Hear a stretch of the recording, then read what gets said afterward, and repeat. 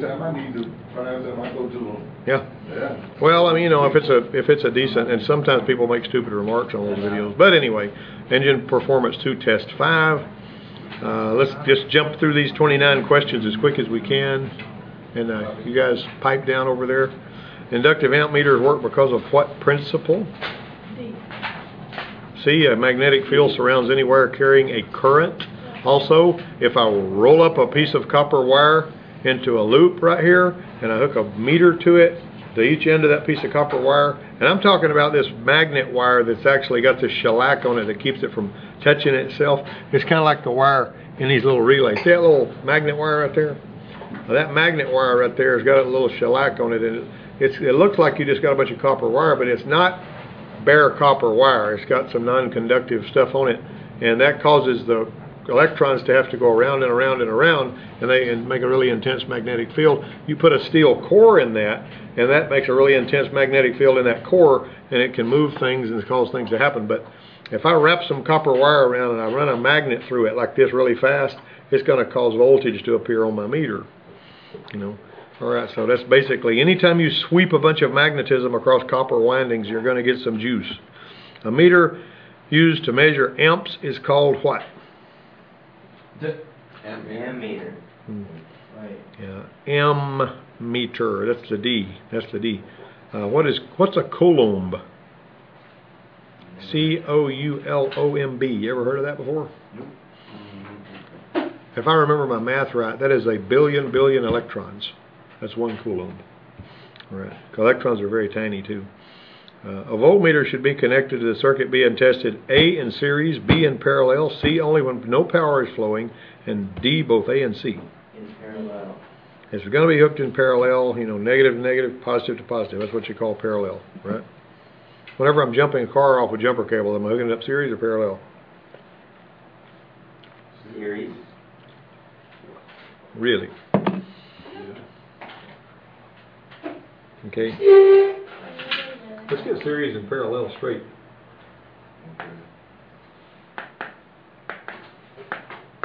Hooking it up like that, right? Yeah. That's parallel. Oh, so. If it was a battery, let's think this is 2 batteries right here, right? Oh. Parallel. All right, now if I hooked it up in series, You cross it up. I would be doing this. Essentially bridging it. Okay. See what I'm saying? That's series. Series is basically whenever you're hooking it up so that you've got 2 terminals that aren't being used. I may have drawn that screwed up wrong. Hold on a minute. I get the concept. This is 2 batteries in series right here. Okay, plus, minus. Okay, plus, minus. Got that? We're going to hook these up, and then this right here is going to be our plus, and this right here is going to be our minus. Those batteries are in series. Oh. Got me? So you're having a post that you're not using that's plus and another one that's minus. These 2 are connected together. And whatever you hook up here, like if these are those 12 volt batteries, you're going to see 24 up there. Nice. Got me? One time this farmer came to see me way down there, and if I've been working on an engine that's really hard to spin because it's been setting up and the cylinder walls are dry, you know. If it was an old engine, he's had a 455 Oldsmobile or a 454 Chevrolet or something in his irrigation motor, and I went out there and tuned it up and all that kind of stuff. When we were spinning it over, we had a good strong battery on the truck, and the battery on the motor was pretty strong. You have 2 strong batteries to do it, but he'd go rah rah rah rah rah rah rah. We couldn't really get enough going to get it bust off, you know. And so basically, because it didn't have any electronics on it and it just had breaker points, you know, like them on the corner of the board and all, I hooked the battery, his pickup and the battery on that thing up in series, and it spun the starter really fast, and it fired right up. Yeah. Is that negative going to the positive though? It is. That's right. You got the positive and negative hooked together, and then these are your 2 terminals you're going to use. I'm saying though, but do this negative go to the positive? No, this is your load. This is your load up here, or your meter or whatever. And I can show you that in the shop with 2 batteries. What you're going to do is you put the batteries side by side, hook the negative from one battery and positive to the other, and then your 2 posts that aren't being used, that becomes the new negative and positive posts for your battery. For And the it- battery, that's Yeah, what I'm and saying. it doubles the voltage. But do you hook the negative to the positive side of the other battery? Yeah, that's series hookup. And then you, no, not these two here now, I'm talking about to the load. Do you hook it, or do you just hook it? No, you're just gonna hook up a load like you would anything else. And you know, when you got negative and positive, I'm gonna hook the load's gonna have a couple of pins, like if it's a motor, a starter or whatever. Just forget about what's down here. Okay. And you got a couple of jumper cables going up there. The only difference is, when you hold in your jumper cables, the voltage potential is 24 volts now because you got two batteries wired in series. And Okay, that's I gonna. understand that. Okay, Yeah. but say for instance, that's a battery up there, what you call a load, right? That's another battery. Yeah. All right, so the negative cable is gonna go where? To the negative, if that's, you're talking about if I had a battery up there. Yeah. Yeah, of course, now, like I say, if you do this on a modern day car, you're gonna destroy all the You're gonna crack electronics. yourself, but- You'll destroy electronics, but yeah, if you got a battery up here and it's minus and plus, you're gonna go there, Okay. you know, just So like that. minus and minus? Yeah, you remember that, huh? Well, see, that's what, No, excuse me. No, yeah, minus to minus on that one, because you're basically using this to put 24 volts into that 12 volt battery, which sounds kinda crazy. That might make an explosion, right? Well, it's not a good idea to do it, but basically whenever you've got loads on that battery that you're spinning over, like I used to, what I did on mine, you know, what you do is you would take the battery cable off of, like, if it's an old diesel tractor or something you're trying to get started, right? Now don't do this on any car with electronics. You take the battery, the positive battery cable off. Got me? All right, now you're gonna take your battery cable, your jumper cable from the other. I am. Right now, I'm busy. Right now? Right now, I'm busy. I'm in the middle of something. You think maybe, do y'all have any belts here? We can buy some from the parts house. We don't have any free belts. You don't? No. Okay. All right. Okay. All right. Anyway, so, You look surprised. I was all right. So I've got Karen had like- my battery over here on my vehicle, and I've got a positive post and a negative post, right? All right, now I've got my vehicle over here, I'm trying to start off, and I've got my positive post and my negative post, right? Okay, so I've got these jumper cables, these battery terminals are still going to the truck, you know, it's like they always work. Okay, now then I've taken this one off. Right here, this is still connected. Got me? All right. All right, so I'm gonna take the negative battery over here. You can't have the cars touching, and you hook that to here, right? And then you hook this to here. You got me? But you got your other cable, you know.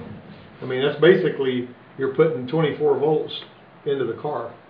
Basically, is what you're gonna do there. The reason I don't go into that or in a lot of detail is because somebody will think I'll just try this, and the next thing you know, they're pulling the car in, and it's got a bad instrument cluster, and it's got a bad engine controller, and it's got a bad module, it's got bad everything on it.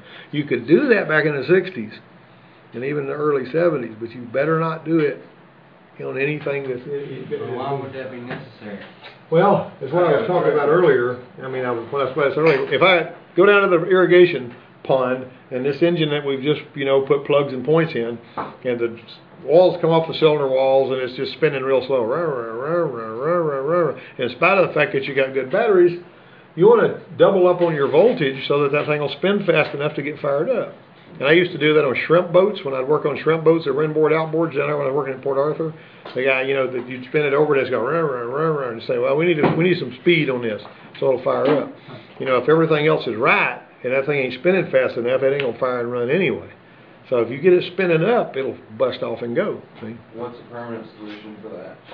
It'll actually, when the oil gets splattered around and the cylinder walls get wet, it'll spin at normal speed. Okay, so now I know. You're talking about one that's way old, that hasn't had any, doesn't have any oil or anything. Now you can also pull the plugs out and squirt some, transmission fluid in there and do it that way. Or oil or something, whatever. Then or pull the spark plugs out and squirt some, because you're oiling the cylinder walls, man. Them rings dragging on the cylinder walls, on them little things, they just got to be oiled. They're oiled when they're running all the time.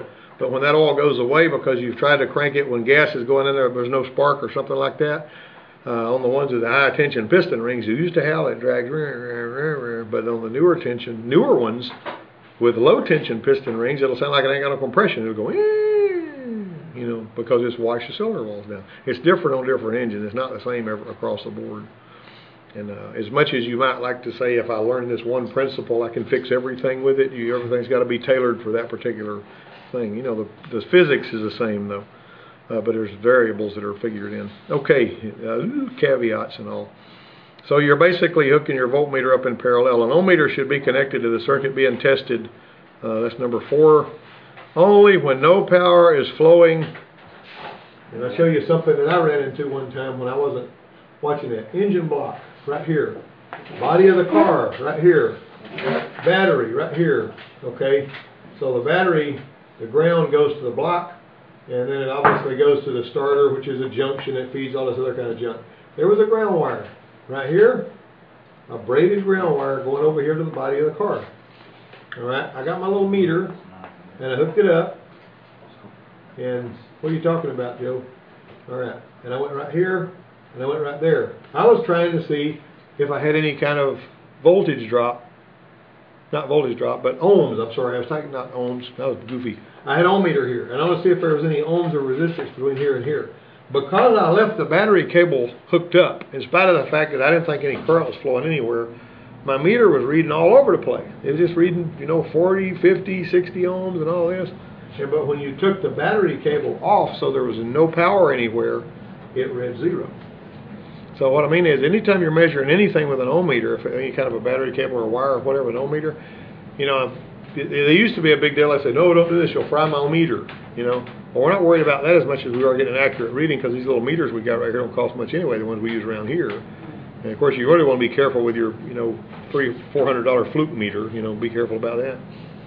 Anyway, the long and short of it is, always unhook your battery when you're checking ohms on any part of the car. Because if you don't, you're not going to get a right reading. You'll be fooled. You'll be confused. You'll try to start this not broke if you do that. Take the battery cable off. Everybody got that? You got it. You got it, Braxton? You got it? All right. I'm going to send those guys to the dealer principal up there if they don't quit talking. All right, now then. A high impedance meter, what's the significance of a high impedance meter? What does it mean when something is high impedance? If I told you to bring me something to measure with that was high impedance, and you saw a test light, and you saw a meter of some kind, you're basically going to get me usually a digital voltmeter's impedance. Okay? Tell you what that means. We're going to go as we can. How many of you guys have ever been checking something like a relay like this right here? That was in a circuit. And you got your coil, you got your common, you got your normally open, normally closed. All right? Now, you basically take your test light and you put it on ground, and you go over here, and let's say this is one that the coil's powered up on. You can touch that relay with the tip of that test light, and it's going to close that relay, because the test light's carrying enough current, because it's low impedance. It doesn't impede the current, and so it's going to click the relay and turn it on when you didn't want to do that. You know what I mean? But if you take your meter, his meter's high impedance, and it'll measure the voltage without turning on the circuit. That's basically the long and short of it is. So you want a high impedance meter when you're wanting to measure the voltage without changing anything. A low impedance meter, or not a meter, but a test light is a low impedance. They also make high impedance test lights that when you can check it won't turn on any circuits, because it's got a bulb that will shine but don't pull any current. So that's a high impedance, low impedance. So let's look again at number 5. High impedance meter does what? Can measure a high voltage, measures high amount of current flow, measures a high amount of resistance, and has a high internal resistance. Yeah, internal resistance is high. It's got it where not a lot of current can't flow through it. Number 6. A meter is set to read DC volts in the 4-volt scale. Now let me tell you guys, every time you get a chance to read a meter, you need to read a meter. Now there's a lot of times I don't use a meter because I think that the meter is not a good thing to use whenever you're trying to measure a load carrying circuit, because the meter is going to tell you there's 12 volts there, but there may not be enough to pull a load. You got me? So you're a lot better off to use something that'll pull a load when you're checking a load carrying, even a ground. If you think you got a bad ground, what's the best way to determine if you got a bad ground? You're going to put a load on that ground, see if it can carry it, like a headlight bulb or something. Hook a headlight bulb up to hot, hook it to the ground you're checking. If it'll burn that bulb, it's good. If it won't burn the bulb, then it may light up your little test light even, and it may turn on your meter and tell you got 12 volts there. But if you check it with your meter, and yes, I got 12 volts, and you go off somewhere else, when you had a scratchy ground that wasn't strong enough to pull that load, you can get your fanny kicked and put parts on a vehicle you don't need. And all of the training that I go to at KC Vision and Max Convention and all these places, these electrical classes they teach, if you go to a lot of the colleges and stuff, they'll tell you, never use anything except a meter when you're working on this modern stuff or you'll burn something up. You know, I did work for 25 years with a test light, never burned up nothing. Got me? All right. Now then. All right. But the long and short of it is, a meter, because of the fact that it's got high internal resistance, will tell you a lie when you need to know the truth.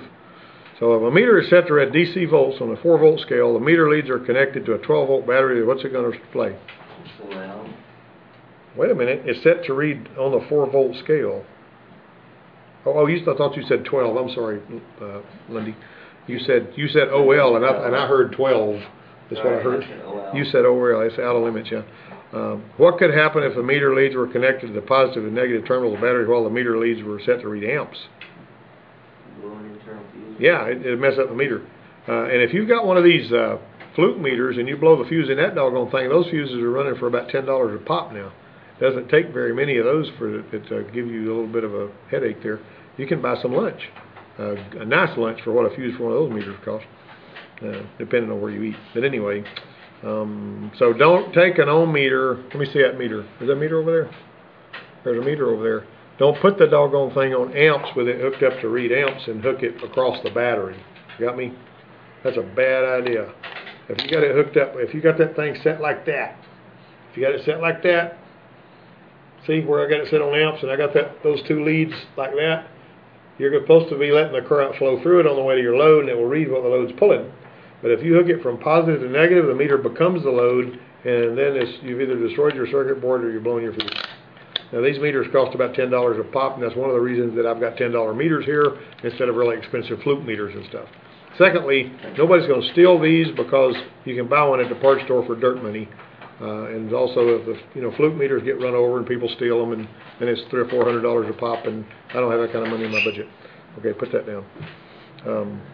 So the highest amount of resistance that can be read by the meter set to the 2K ohm scale is what? 200K ohms. 2K ohms is 2,000 ohms. When I'm measuring a resistor or something, I like to start on the 200 ohm scale, and I like to connect it to both sides of the resistor. And a lot of times these meters here, if there's some continuity there, but it can't read it on that scale, it'll flash a number on the screen and it'll go away. Then you click it up from the 200 to the 2000. And if it does that again, you keep going up. You want to get that reading on the lowest range that you can get it. Now, most of them, a lot of the meters nowadays are auto ranging. That's okay. I was going to ask. Huh? Yeah, they're auto ranging meters, but that's okay. But you better be paying attention to what the little letter is in the top right corner of the screen, because you may be hooking up and it may say 4.5. Is that 4.5 ohms, 450 ohms, or 4,500 ohms? What's in the top right corner of the screen is going to make all the difference. If it's a K, if it's an M, or if it's just an ohm symbol. You got to watch that. I mean, a more expensive, the meter I carry in my pickup trucks, one I used when I was in the field, is a $300 Tektronix meter I bought from the Mack tool truck. And it'll measure injector pulse width and all kinds of cool stuff. That's fine, but I'm the only one using it, And it's got one of them doggone $10 fuses in it. And it'll measure, I think 20 amps or something like that. But the long and short of it is, auto ranging meters are okay, but they will get you in trouble. If you know what your meter is set on, you know how to read it.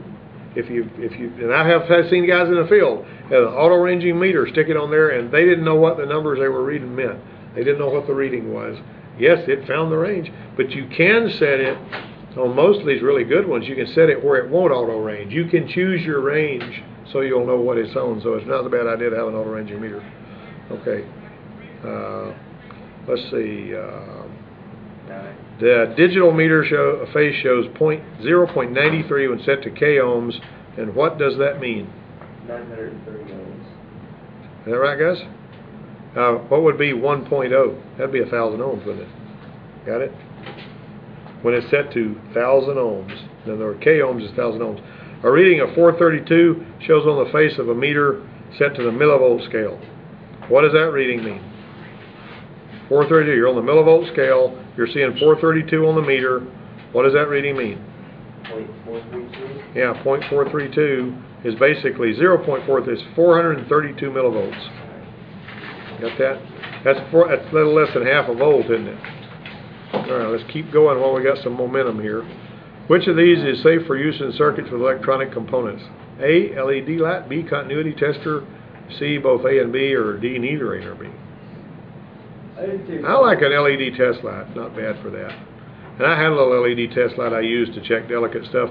Now, it's pointless to use any kind of a test light when you're checking something like a throttle position sensor voltage. That's when I get my meter out, because I want to know what that voltage is. I want to read it like the computer does. The computer is high impedance. It's not going to short that voltage away. It's basically going to read what's there, like your meter. So if you want to see what the computer's seeing, that's when you break out your meter. If you're just trying to see if something will pull a load, that's when you break out your test light. Which device illuminates a different color when connected to power or ground sides of a circuit? We got logic probes are cool. They're our friend. Which device may be useful for testing Hall effect sensors? I despise this telephone. Hey, Tammy. Hey, Richard. Yeah. On the faculty credentials, you sent me yours, but I'm unsure how to key in these initials. We have ASE, and you also have on there about the hybrid vehicle. Right. Do you know the abbreviations for that? Is Well, it that particular, ACDC? that comes from ACDC, Automotive Career Development Center. That's what ACDC stands So, do you for. think ACDC Yeah. is what we need to put? Probably, unless you've got room for Automotive Career Development Center. We don't have, it's just initials only. Just put Or ACDC. acronyms. Just put ACDC, it'll work. ACDC. Thank you. Yes, ma'am. Bye. Wow. Okay. The boss calls, I gotta answer the phone, sorry. 13. 13. Which device may be useful for testing Hall effect sensors? 13, that's actually B, actually. A logic probe. When using a digital multimeter, the black lead usually goes into which port? Common. That's very good, Mr. Lundy. KHZ is a unit describing what property? Kilohertz. What's a hertz? Frequency. I mean, what is a hertz? It's No, what is 1 hertz? one wave over one period. 1 time per second. That's it. That's a hertz. The Yeah. period. Megahertz is when you get hurt really bad, isn't it? No. All right. Okay. But anyway, that's whenever 1 hertz is 1 time per second. It's one. That's you got to find out. I want to know what the standard is. If it's kilohertz, it's thousands of times a second. If it's megahertz, it's millions of times a second. There's like a difference on your radio between AM and FM, and all that. So ammeters should be connected. What with the circuit being tested? Come on, It's gonna be somebody. in series. In series, bingo.